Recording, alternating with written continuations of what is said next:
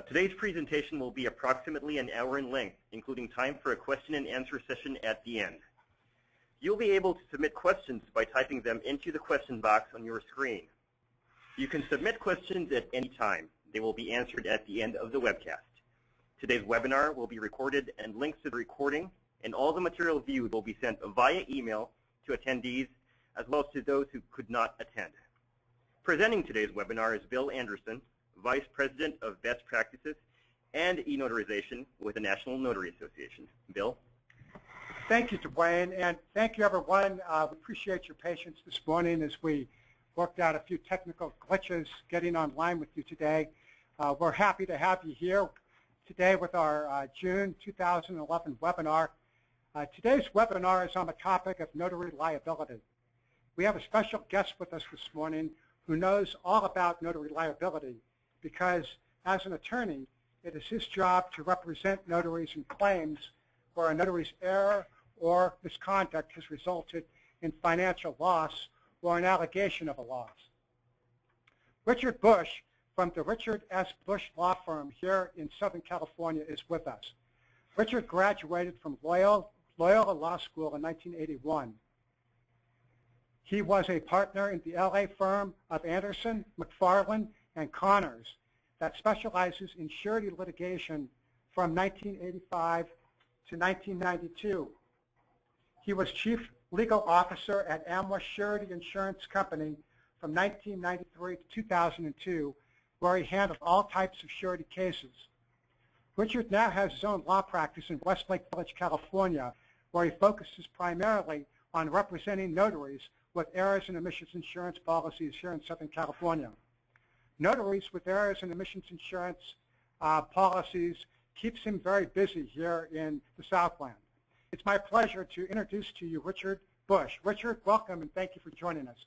Well, thank you, Bill, and I want to thank all the participants in this webinar. I believe that this should be a very fruitful event for all of the notaries who are listening. The format of today's webinar will be different than past webinars. I will be interviewing Richard, and Richard will be doing most of the talking. At the end of our interview, we'll plan to leave about 10 minutes or so to take your questions. So if you have a question at any time during the presentation, please type it in your questions box in your GoToMeeting interface. In submitting your question, please tell us what state you're from.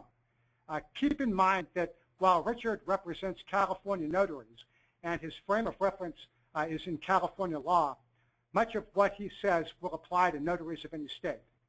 Richard has graciously agreed to give out his email address to us at the webinar today, so if we don't get to your question, you can write Richard directly and he will respond to you.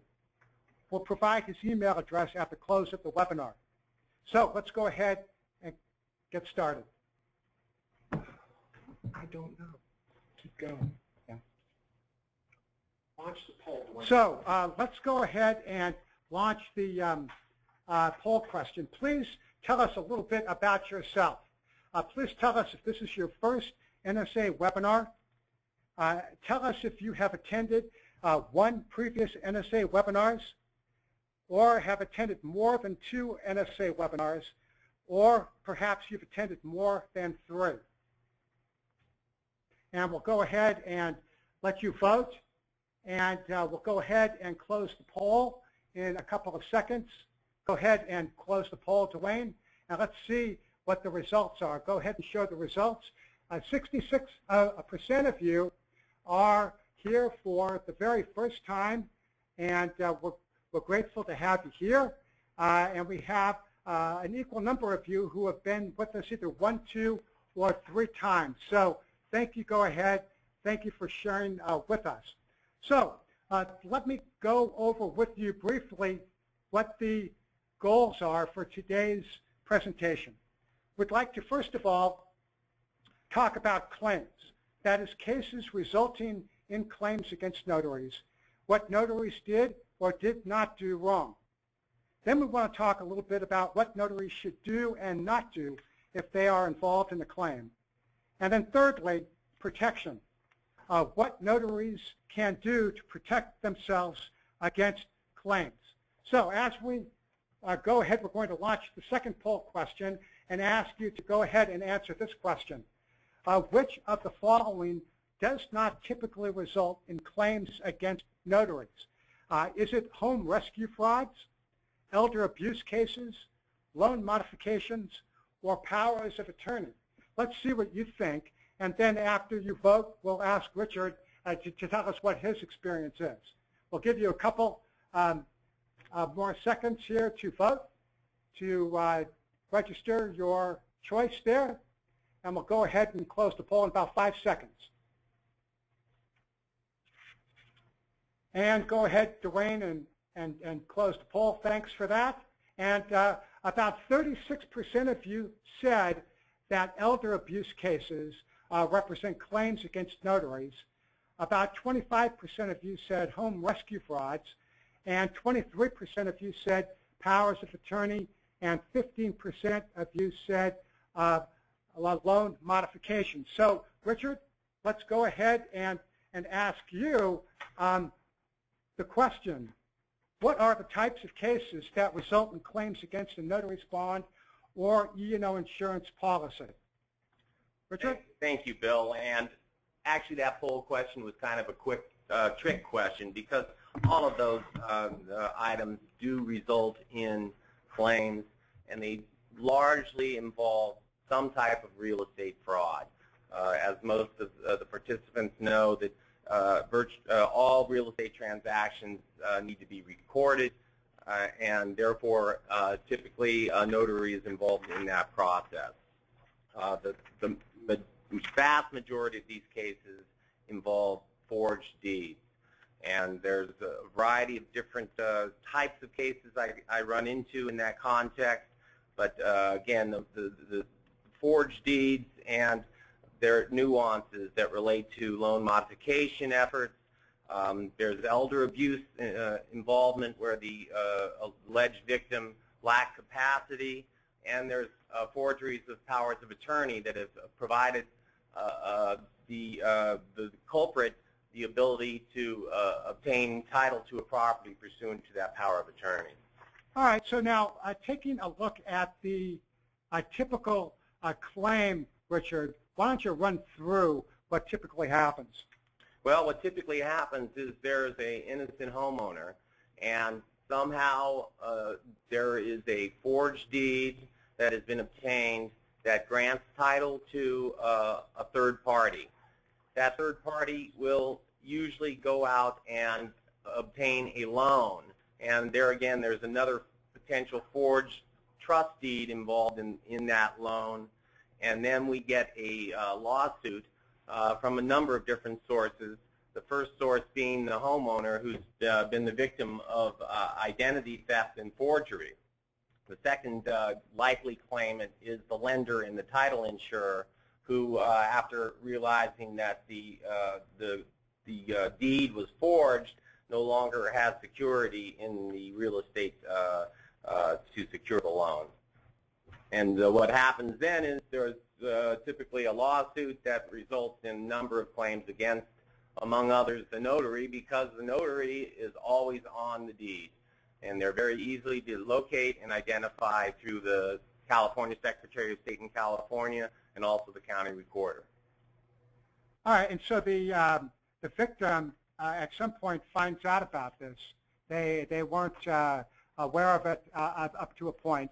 They find out, and then who do they go after usually?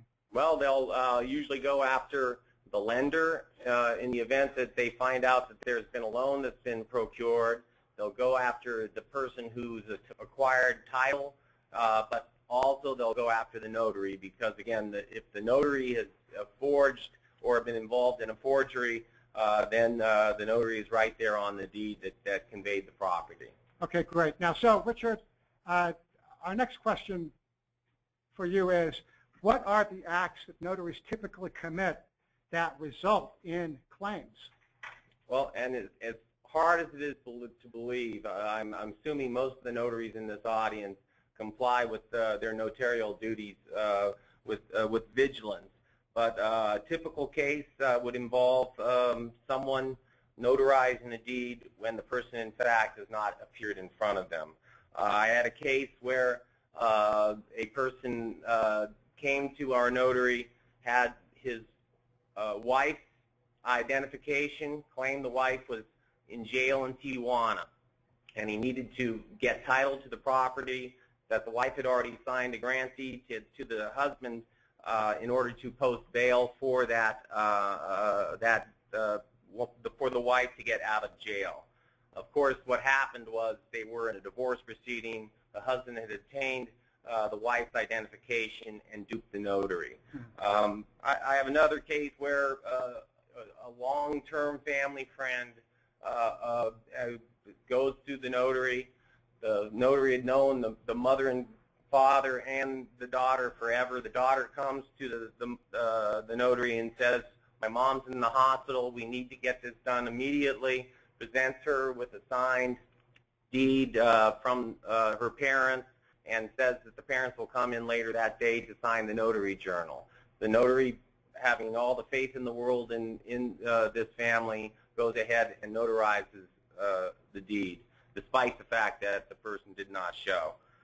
Second common situation is where there's a fake ID involved, and that's why it's so important for notaries to very carefully review the identification, make sure it's an identification that's allowed by law. Typically in California, it's the driver's license. But again, if there's a fake ID or an inadequate ID, that will lead to a claim against the notary. A third case is where a notary seal has gotten into the wrong hands. And I just had a recent case where our notary almost for sure did not notarize the document. It was an allegedly forged deed, but when the police went to the notary's office to investigate, the notary wasn't there, but someone else was. And the policeman asked the other person for the notary journal, and the other person went behind the desk and handed him the journal. Oh, really? But then the police said, "Well, where's the seal?" The notary went behind the desk and handed the officer the seal as well, despite the fact that the notary wasn't even there. Obviously, there's a significant need for the notary to comply with the law to safeguard the seal at all costs, make sure it doesn't get into the wrong hands. The last typical event is when there's something that raises a suspicion. If there, I had a case where if it just doesn't seem right, you should probably not notarize the document. In one case, our notary was called to a hotel at 6 o'clock in the morning. The person who was there to be notarized had blood on his shirt.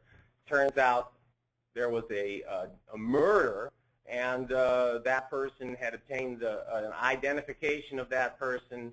And it may have been a fake ID, we don't know. But the fact that a notary would, in a situation where there was seemingly a lot of reasons to suspect whether the transaction was going to be legitimate, nevertheless notarized the document.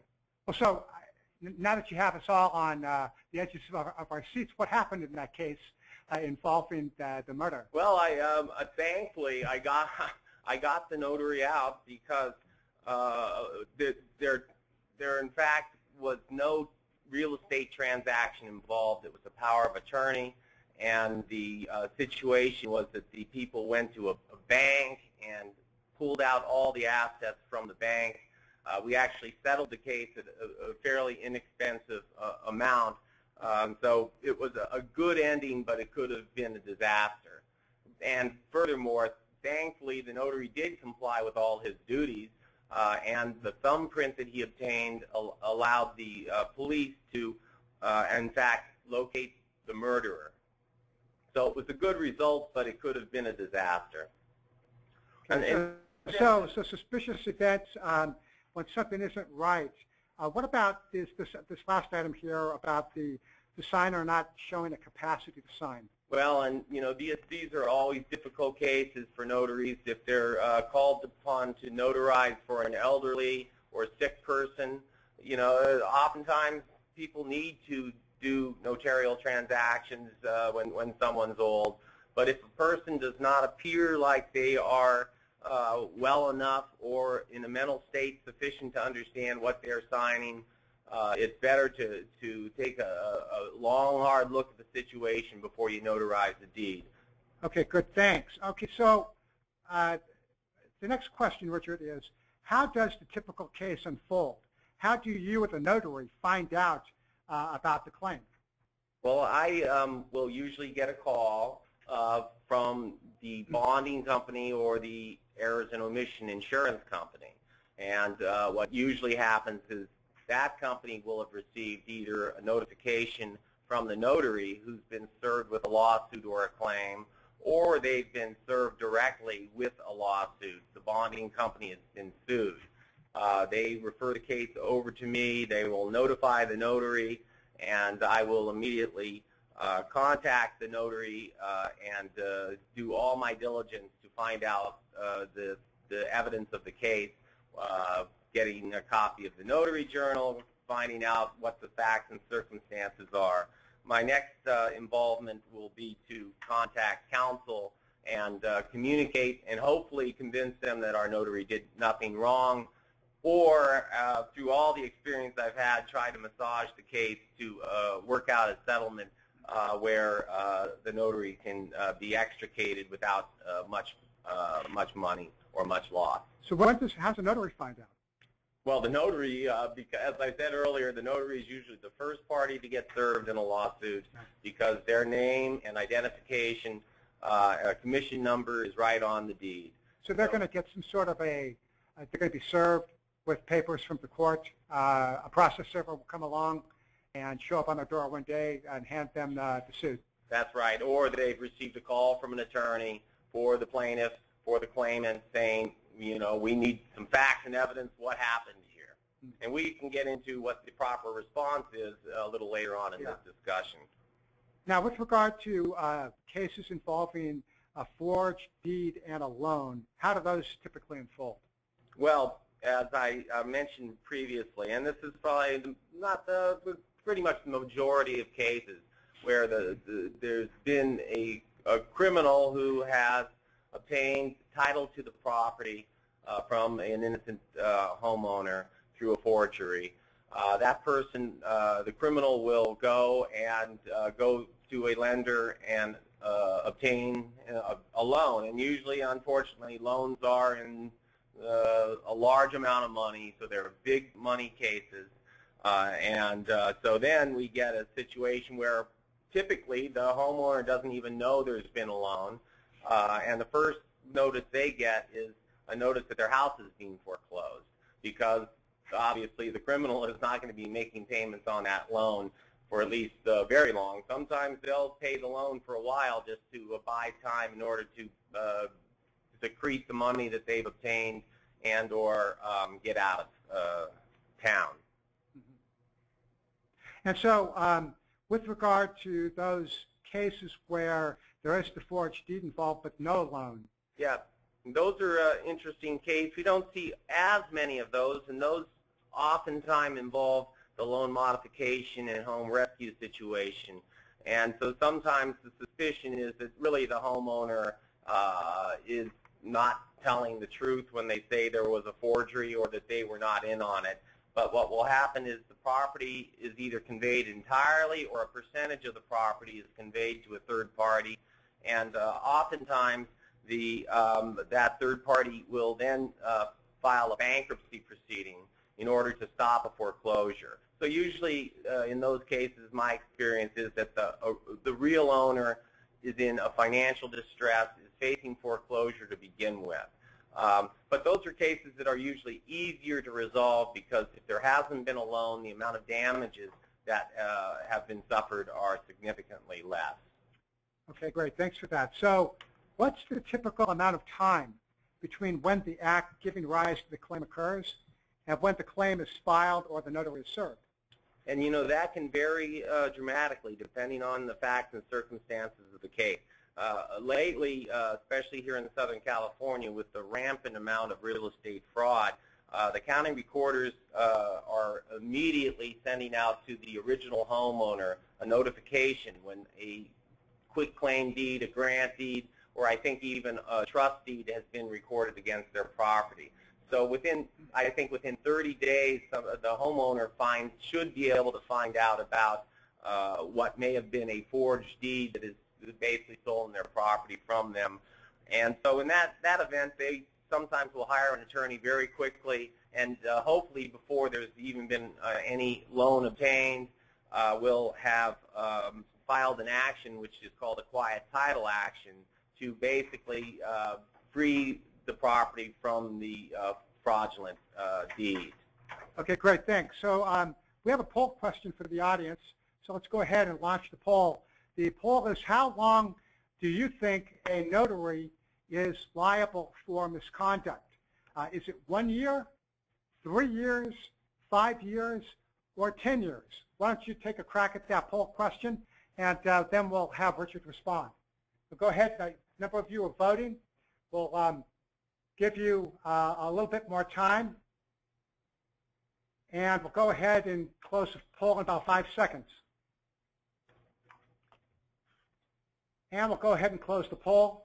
Dwayne, go ahead, thank you, and share that result with us.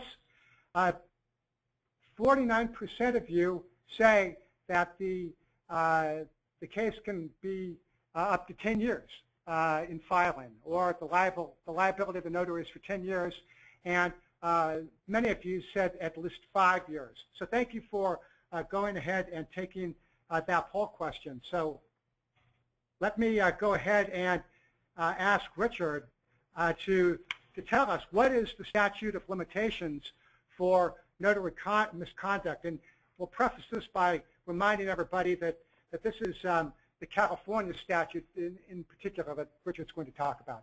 Yes, and thank you, Bill, for making sure people understand. The laws of each state are going to differ with regards to this, and it's not a very easy solution to determine statute of limitations. Not because the statute isn't clear, because it basically is that you have 3 years from the date of the notarial misconduct to sue. But the variables relate to the 1-year discovery section of the statute. So you can have longer than 3 years if you did not discover the notarial misconduct until a later date. And one of the difficulties in the analysis on statute of limitation is who is making the claim. As I mentioned earlier, there are a number of different potential claimants. If it's the aggrieved homeowner, they probably should have found out about the notarial misconduct within, let's say, the first year. However, they don't need to file a lawsuit for potentially a couple years. And if there was a loan involved, then the lender may not have discovered the notarial misconduct until year 3 or 4. So that's why the longest period in California from the date of notarial misconduct is 6 years, but it's whatever is latest period, whether it's 3 years from the date of the act or 1 year from the date of discovery, whichever is latest. Yeah, and we're seeing still cases against notaries for misconduct or errors that occurred back in 2006, even as we speak. Oh, and it amazes me. I oftentimes wonder how I just get upset because I can't get these notaries out on statute of limitations defenses. But it can vary so much, and lawyers can be very creative because they have what they call Doe amendments. So they may have filed a lawsuit that didn't name the notary or even allege notarial misconduct. But if they can doe that party in at a later date, then they can relate back to the original filing date.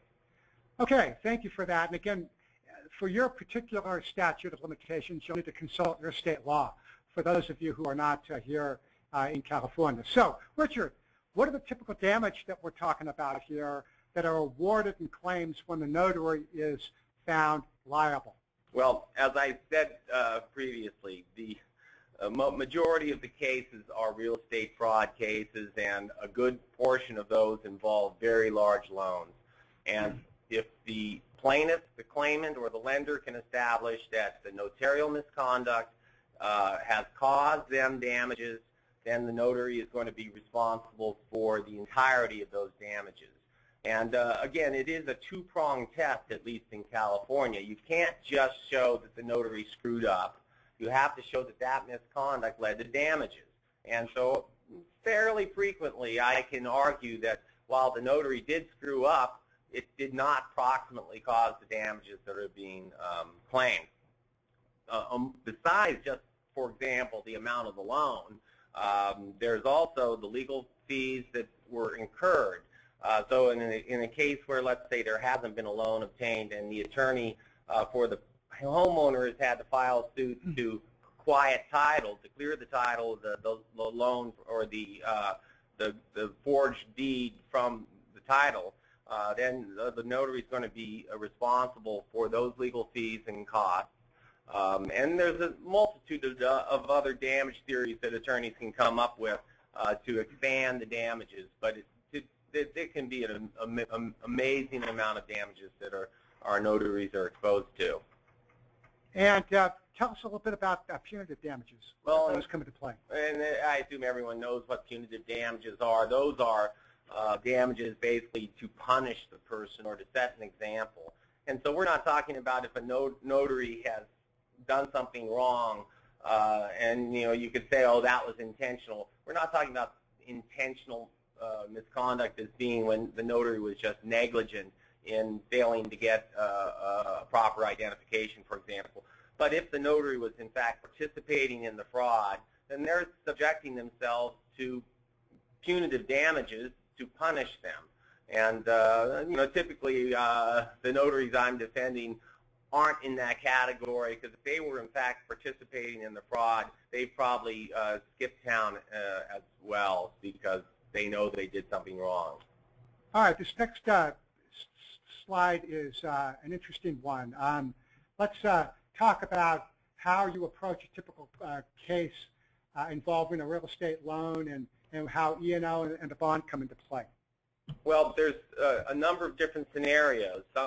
Most frequently, I guess my cases involve where there's both a bond that's been issued by by the bonding company that also issued an errors and omissions policy. And so there's two different amounts at stake. In those instances, my clear objective, if there is notarial misconduct, is to get involved very quickly with counsel, try to work out a solution that will settle the case for less than the amount of the E&O policy. Because if that occurs, then there will be no exposure on the bond, and we can deal with the consequences of a bond loss later. But in any event, that's my primary objective. Sometimes, as amazing as it sounds, the attorneys for these claimants do not even know about a bond. They just sue the notary, and sometimes they assume they don't have to sue the bonding company, and I'm certainly not going to educate them. So sometimes when in a case of clear notarial liability, I can settle for an amount which is less than the amount of the bond, which is $15,000, and extricate both the notary and the bonding company. And so that obviously is an ideal situation when the attorney for the claimant is not educated enough to know that there was a notary bond involved. In the alternative, sometimes there's the attorney who doesn't understand that there may be errors and omissions insurance that the notary may have. And I'm certainly not going to volunteer that information to them either. So again, my typical approach is when there's a case where there's been clear notarial liability and significant damages, is to get in, start negotiating fairly early on and trying to get the case settled for less than the amount of the E&O policy. If there's just a bond, however, and some notaries have the perception that a bond is insurance, but that it is not insurance. This is a bond that's for the benefit of the public. And so if there's a loss suffered on the bond, then the consequences are significant because the notary will have to face the potential of reimbursing the bonding company for its losses, but also face the likelihood of a suspension or forfeiture of their notary commission. And you have run into cases where, despite what you try to do to shield the bond from exposure, you know, the E&O policy has to get tapped out, and it does bleed over into the bond. Yep, and unfortunately, sometimes that happens. You know, normally, if I'm going to be paying out more than the E&O policy, it's a case where the damages are significant. Let's say $100,000, which is, I'd say, your minimum real estate fraud type damage case. And so typically I can, if push comes to shove, settle at most for the amount of the E&O policy and throw in a portion of the bond or the entire amount of the bond. Okay. So now we've been talking up to this point about notaries who've done something wrong, but have you ever had a case, and can you tell us about a case that you've represented a notary who didn't do anything wrong? Oh, it's happening more and more. There's 3 or 4 different scenarios. One is when a homeowner is just trying to avoid a foreclosure, and they're going to, one of the standard assertions is that there was some type of fraud involved in the loan, and it's easy to name the notary and say the notary notarized a forged deed.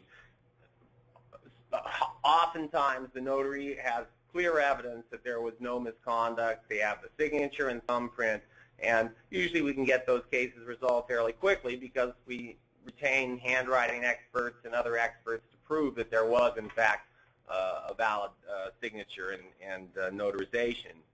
Also, more and more prevalent is the copying of the notary seal. I don't know how they do it with PowerPoint or I mean with Photoshop, but I get a call out of the blue from a notary, or after speaking with the notary, they go, "Hey, I have nothing in my journal to indicate there was any notarization. That is not my signature as notary on this, but the seal looks identical to theirs, and all the information is identical." But then we have a third example where someone has actually gone and fabricated a fake seal. I have one case where the name on the seal is a derivative of our notary's name, but not the same name, but the commission number is the same. And we actually established that this was a seal that was manufactured by a different company than the notary obtained, or obtained their seal from. But in any of those cases, while it sounds like it should be a slam dunk to get the notaries out, these plaintiffs' counsel oftentimes make you put up a pretty big battle to extricate them, even when they did nothing wrong. And, how much would it cost typically, do you think, if you could get, to tell us, when the notary didn't do anything wrong, and best case scenario, the notary didn't have to pay losses, they still have to pay your costs or some attorney's fees, and just give our audience kind of what that would involve. Right. Well, getting back to just my modus operandi, in a case like that where I'm convinced our notary didn't do anything wrong, I'll communicate quickly with the attorneys for the other side and provide whatever evidence we have to establish that there was no notarial misconduct, and then cooperate with them to try to avoid even having to respond to the lawsuit. The expense of even filing an answer in a lawsuit, there's court costs that now in California average $400 just as a filing fee. There's my time and effort. And so I'd say at a minimum, it's about $1,000 just to get involved in that initial investigation. Okay, great. So now for our audience, we have a poll question for you. Go ahead and answer this question. What should you do if a claim is filed against you? Should you immediately contact the NNA or your bond or E&O insurer, get an attorney, discuss the case with the plaintiff's attorney, or tell the plaintiff's attorney to call your E&O insurer? We'll go ahead and open that poll and go ahead and take a whack at answering that question. And the number of you voted will give you about another 5 seconds to vote. And we'll go ahead and close the poll, Dwayne, and share the results with our audience if you would. And yes, the overwhelming majority of you answered contact the NNA or your bond. or insurer. Richard, what should notaries do if a claim is filed against them? This, unlike some of the prior questions, was not a trick question, and the answer is obvious. While there may be a normal tendency, if you have an attorney that you use for other purposes, to contact them, your best case is to get someone who handles this stuff all the time, and your best source of obtaining that type of representation is to immediately contact the NNA or the bonding company.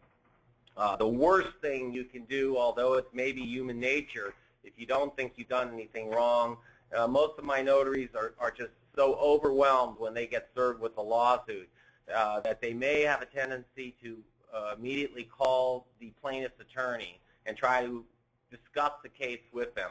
But very rarely can anything good be accomplished if you're communicating with that attorney. They oftentimes will try to dupe you into signing a declaration that may be not necessarily altogether accurate, and that will set you up with exposure that is very difficult to avoid. If you signed a declaration or provided information, and especially if you tell them that you have an E&O policy. As I mentioned before, we don't want to reveal the existence of E&O policies unless it's absolutely mandated. Well, so this is interesting because, like, you know, we all drive and we all have car insurance. And if I'm in a car accident, the first thing I do is pull out my proof of insurance card and hand it to the driver and say, oh, you know what, I've got insurance. You know, we'll get our insurance companies involved. So if I hear you correctly, that's not what a notary should do in this case. Right, and again, it is maybe an unnatural thing, but it's very important not to communicate at all with these attorneys that are on the opposite side. And the minute they find out you have insurance, they're just going to start trying to get more and more out of the insurance company, even if you did nothing wrong, because they just view it as a deep pocket, and there's a variety of strategies they can utilize to put pressure on the insurance company once they know there's a policy. Okay, so what can notaries do? What steps can they take to protect themselves against claims, Richard? Well, first and foremost is to adhere to your notary laws. You know, you guys go through the courses, you take the classes, and I'm sure most of this audience is well aware of all the laws, and when they hear some of my horror stories, they're shaking their heads in disbelief. But following the laws in terms of making sure that there's a personal appearance, that the circumstances are not suspicious, and that there's just nothing to indicate that there's going to be a problem with the notarization. And the second point is making sure that you get a notary journal record of the notarization. It's so imperative that, you know, in California that's required. I think there's a number of states that don't require a notary journal, but certainly California law requires that there be a notary journal entry. And if my notaries do not have a notary journal entry and they have notarized the document, or they have lost their notary journal, it is a very difficult situation for me to represent them. Okay. Now, as an attorney representing notaries, how important is the journal to you? Well, as I just said, it's imperative. As I said, California law requires that they have a journal. If they've lost their journal, they're required to notify the Secretary of State. If the journal's been stolen, they need to file a police report. What happens is, if I have the notary's journal and it's a nice, clean journal with all the necessary information, it establishes the notary's credibility and that they are a good notary. And so in cases where there has been, for example, a fake seal involved, the notary did not notarize it, I used the notary journal to establish that there was, in fact, no involvement of the notary. And so I show that journal to the opposing counsel to establish that our notary did not do that forged deed to begin with. Whereas if the case is one where our notary did do the notarization, having especially the thumbprint and signature so that we can use that to verify whether, in fact, the person signed the deed or not, or if an imposter came and utilized the fake ID. The fact that there was an imposter does not make our notaries liable. They can only do the best they can. And, you know, in California, there's many bad people out there who can make fake IDs that look very realistic. And so our notaries aren't guarantors that the ID they relied upon was valid. But as long as they have a well-documented journal, it makes my job significantly easier to get them out of the case. Or if there's been some type of irregularity, get them maybe resolve it at a very small payment. So how, as an attorney representing notaries, can you help limit losses on claims? Well, you know, as I said before, I have a game plan that I've developed over several years, doing almost exclusively notary representation. And it involves me first getting all the information from the notary, making sure that I have a copy of their notary journal entry, an understanding of what's transpired, getting copies of the relevant documents, obviously reviewing the lawsuit in detail to see what the claim of the against the notary is. And then I will, after interviewing the notary and hearing their story and assessing the situation and the likelihood that there was misconduct or not, I will then communicate with counsel. And again, there may be a number of different possible claimants, so I can't necessarily just communicate with one attorney. It's often a number of different attorneys, but my primary objective is to figure out a way to get the notary out of the lawsuit as quickly as possible, and if there was some liability, to try to limit the attorney fees that are incurred by all parties by trying to resolve the case as soon as possible. And then finally, last question, then we're going to take some questions from the audience. What are the advantages of having a notary errors and omissions insurance policy?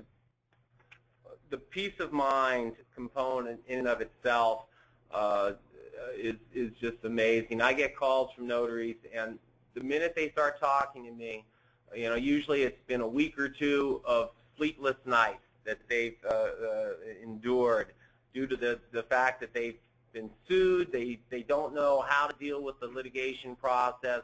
They may have been a total innocent victim of identity theft if someone has forged their seal and signature, or they may have done nothing wrong, or they may have done something wrong. But the peace of mind of knowing that they can have an attorney and have some level of insurance protection is imperative. As I mentioned earlier, my goal is to get in, and the policy is usually sufficient to resolve a case where our notary has committed some type of misconduct, and in cases where the notary has not done anything wrong, get them out without them having to pay. If a notary, as we discussed, is improperly sued and they don't have insurance, they're facing a possible claim against their bond, the most important thing in the world is to have an insurance policy so that they can call upon an attorney with an experience like I have to hopefully get them out of the case very quickly. And how does the E&O policy protect the bond, and why is that important? Well, as I mentioned earlier, the bond is not an insurance policy that protects the notary. It protects the public.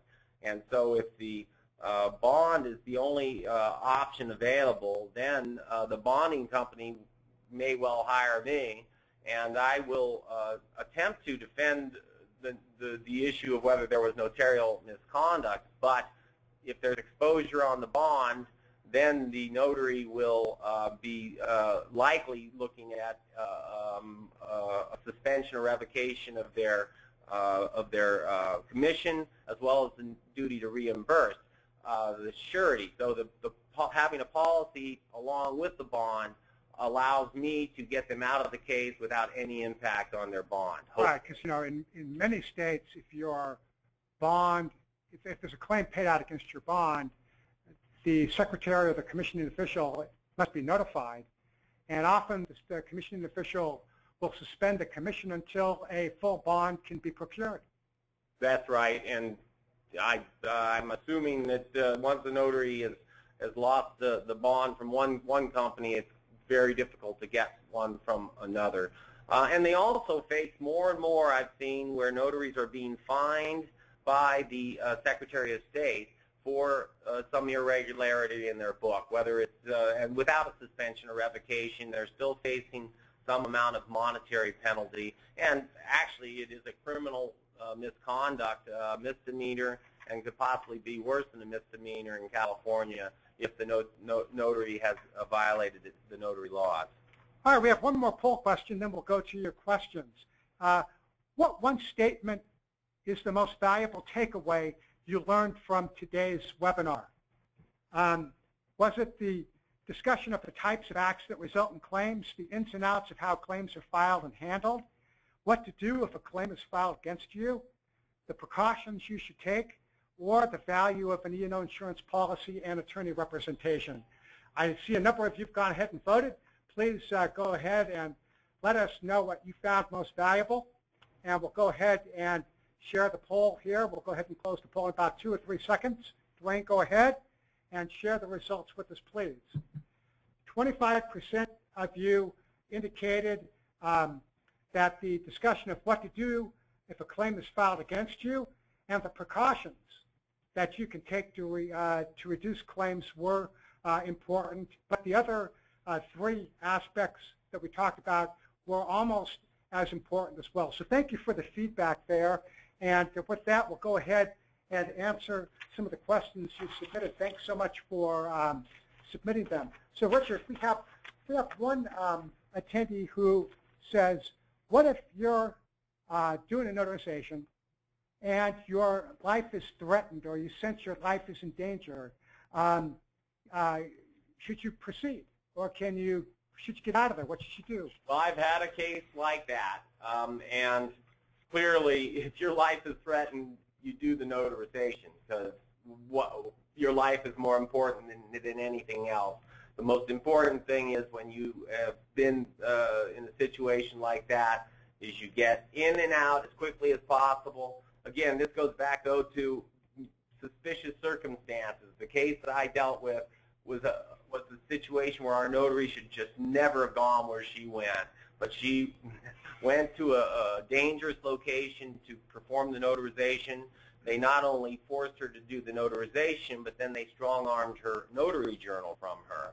But the essential thing in a circumstance like that is that the notary immediately go to the police, file a police report, immediately contact the Secretary of State, advise them of what's happened, so as to prevent any allegation that they did something improper.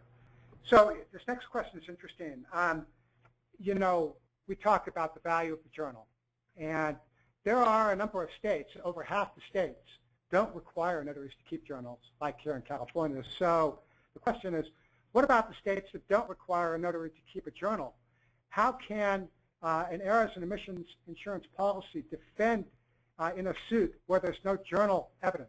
Well, I don't have experience with states that don't have notary journals, but I could certainly imagine many instances where notary counsel can defend the case by proving that the signature is authentic, and also based on the testimony of the notary about the facts and circumstances surrounding the notarization.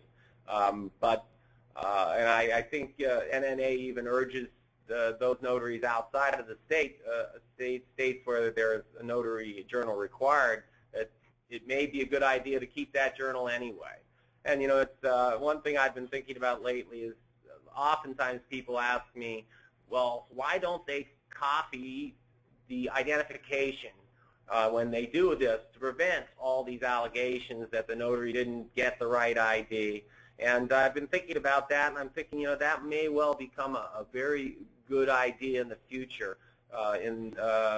with people with their cell phones that have cameras. You could take a picture of that identification and save that in some type of file where you can, in the future, access it.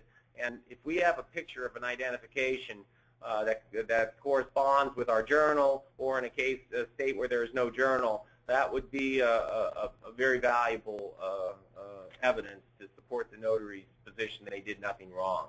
So a notary in LA County, here us, Richard, wants to know if an elderly or ill person has capacity and understands the purpose of the document but is blind, should they proceed with notarizing the person's signature? You know, that's a difficult situation. Clearly, you cannot discriminate, and under California law, and I assume probably every state, a notary is a public official, and they are charged with the responsibility to notarize for anyone that comes to them, as long as it appears to be a proper situation. And so the fact that someone's blind per se should not preclude or inhibit the notary from doing the notarization. It certainly presents problems and issues. I think that in the event that that occurs, and I have had one case where my notary actually, the person could only put an X for their signature.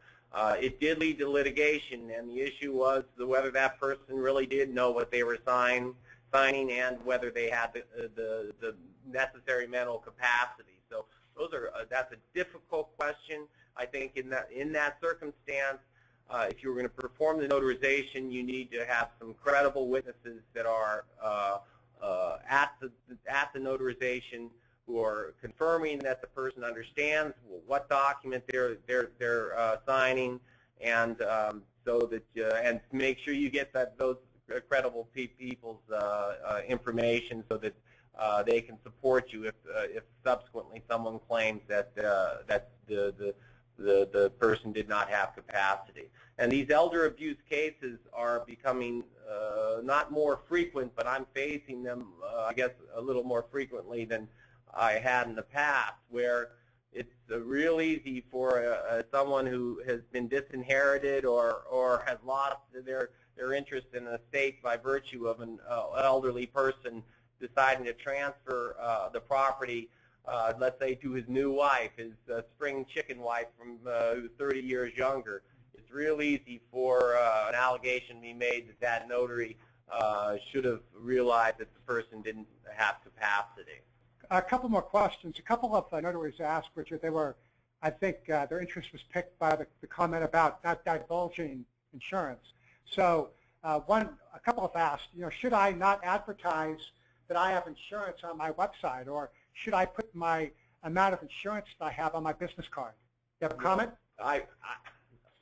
That's a little far afield from an area that I probably should make too many comments on. I don't think there's anything wrong with having at least an indication on your business card or website that you are insured, but putting the amount of insurance on there, I don't think is going to help you one bit, and could likely lead to the discovery by the attorney or the claimant of the existence and the amount of the insurance. And ultimately in litigation, they're going to find out about the insurance if they push too hard or too fast. However, again, my goal is not to reveal the existence of the insurance policy or the amount of that policy until it's absolutely necessary. So, we mentioned earlier the point, and this is a good question for clarification, about fraudulent identification being presented to the notary. And we have one attendee who wants to know, what kind of liability does a notary have if the notarization's been done correctly, but the notary has not noticed the signer has a false ID? Well, right, and it's with the sophistication of the fake IDs nowadays, it's virtually impossible, I think, for a notary to know for sure whether the identification is valid. So there's very few steps that can be taken. You know, of course, I see that some of the NNA products that have a little, you know, like they use at the airport, you know, something to scan. And from my standpoint, even if those aren't totally effective, if the person's a crook and the notary pulls out something like that, they may decide they want to get the notarization done by somebody else who's not quite so conscientious. But in those kind of cases, again, the existence of a well-documented notary journal, you know, the identification, if it's fake, usually includes the right driver's license number. It includes the right address. It just has a different picture. And so what can a notary do? They're going to put in their journal all the information and evidence, and it's really at the point in time that I'm involved, it's a he said, she said situation. It's going to be the credibility of the notary who's going to say, I did everything I did in conformance with my requirements. And again, the notary is not a guarantor, and therefore the law is fairly clear that the mere fact that there has been a forgery based on a fake ID does not per se create notarial liability. Thank you for submitting the questions. We are right at the 1 hour point at this point, and we don't have time to answer any more questions on the air, but Richard has graciously offered to give out his email address and has welcomed you to correspond with him. So if you have a question for Richard that we couldn't answer today, feel free to reach out to Richard personally and answer the question, and he'll get back in touch with you. And again, we want to thank you today for being with us. We again apologize for the late start, but we will be back in another 2 months with our next broadcast, and we'll be giving the title and the invitation for that particular webinar then. So be looking for that in about a month or 6 weeks or so. So on behalf of Richard, thanks, Richard, for being with us. We appreciate it. You're welcome. It's been my pleasure. And the crew here at the NNA that helped us pull off the webinar, thank you as well. And for all of you who joined us, have a great day.